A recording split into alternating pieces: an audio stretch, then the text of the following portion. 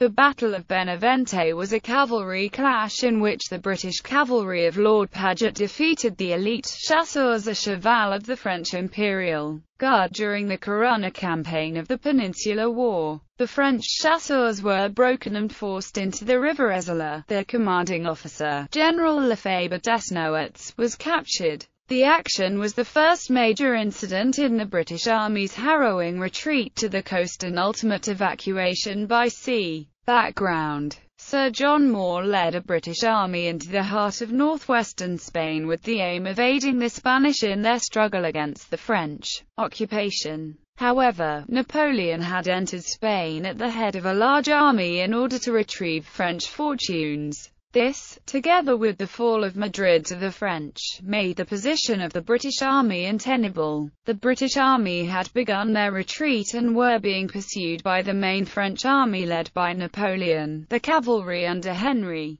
Lord Paget were performing an effective screening role to cover them. On Christmas Day the 10th Hussars had taken 100 enemy cavalrymen prisoner, and on the 27th of December the 18th Hussars had been attacked no less than 6 times. On each occasion they countercharged successfully. On the 28th the British cavalry were acting as a rearguard posted on the river Ezelä, to cover the army's withdrawal to Astorga. Forces: the French force consisted of 3 squadrons of the chasseurs à cheval of the Imperial Guard, plus a number of Mamelukes of the Imperial Guard. The British forces were drawn from the brigades of John Slade, 10th Hussars and the 18th Hussars, and of Charles Stewart, pickets of the 7th Hussars and 3rd Hussars of the King's German Legion. Battle: outlying pickets of the British cavalry were stationed along the western bank of the river Ezelä, which was swollen with rain. The bridge at Castro Gonzalo had been demolished by British engineers early on the 29th.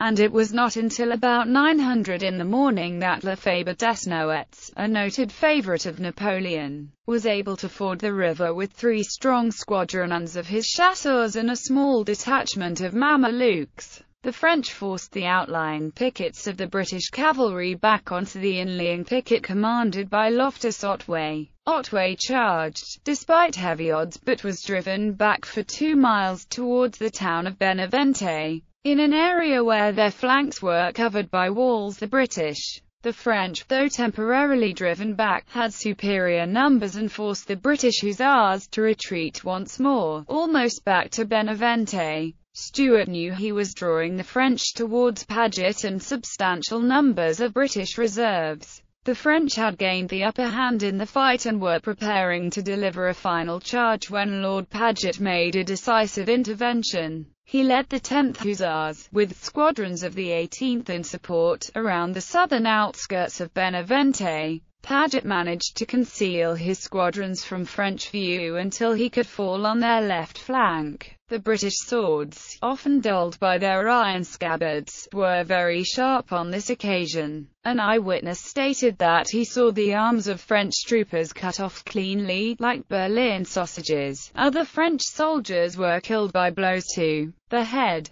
blows which divided the head down to the chin. The French made a fighting withdrawal back to the river, though their squadrons were eventually broken and a running fight ensued. The chasseurs were forced into and across the river. Those who were left on the western bank were either cut down or made prisoner. Lefebvre Desnouettes' horse was injured and he could not cross the river. He was then made prisoner, either by Levi Grisdale of the 10th Hussars or Johann Bergmann of the King's German Legion Hussars. Opinions differed at the time. As the chasseurs swam their horses across the river, the British troopers fired on them with their carbines and pistols.